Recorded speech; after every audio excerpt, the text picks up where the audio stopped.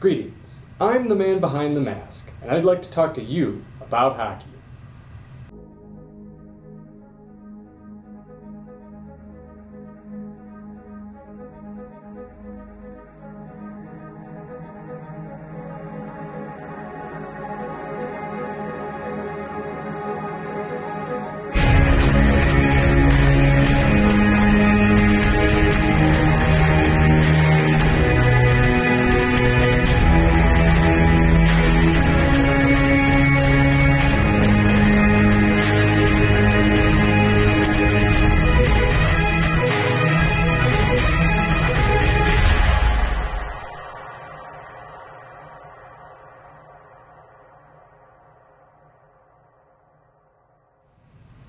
Yes, let's talk about hockey, the show that journeys through the history of the sport of ice hockey from its disputed origins to the game we see today.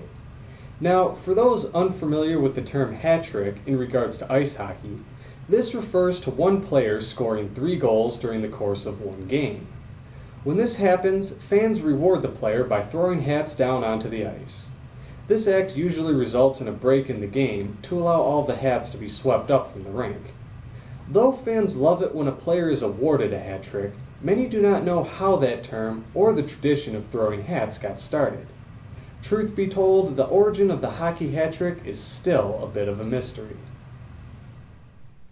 Many think the term has its roots in the game of cricket, wherein a player who is able to take 3 wickets with consecutive balls is given a hat as a prize for their remarkable achievement.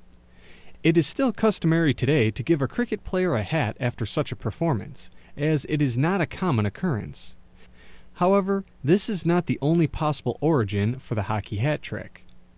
In Toronto in 1946, Chicago Blackhawks forward Alex Kalitta was searching for a hat and approached local businessman Sammy Taft.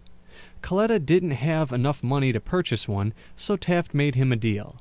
If Kalitta scored 3 goals against the Toronto Maple Leafs that night, he would give him a free hat.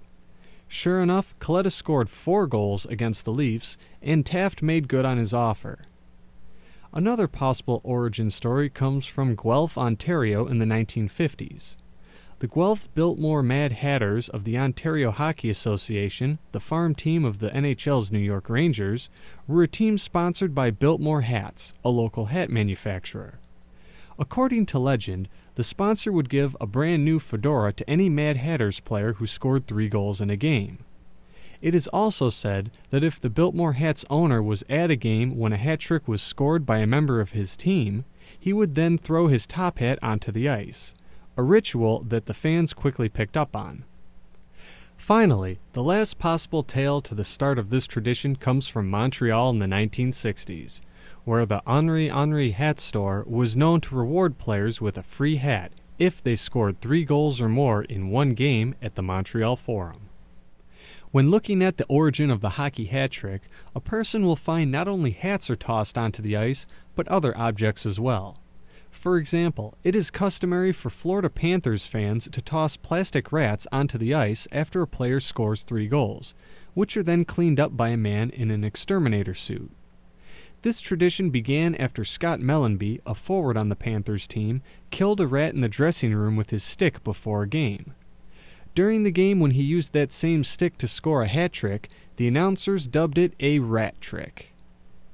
Additionally, thanks to Detroit legend Gordie Howe, a variation of the hat trick emerged, whereby if a player scores a goal, gets an assist on a goal, and participates in a fight all within the same game, he has performed a Gordie Howe hat trick.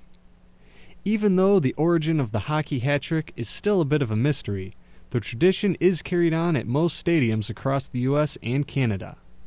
As for all of the hats, well, the player that scores the hat trick is usually given the hats, but if he does not want them, then they are given to charity or kept in a display case at the team's home arena.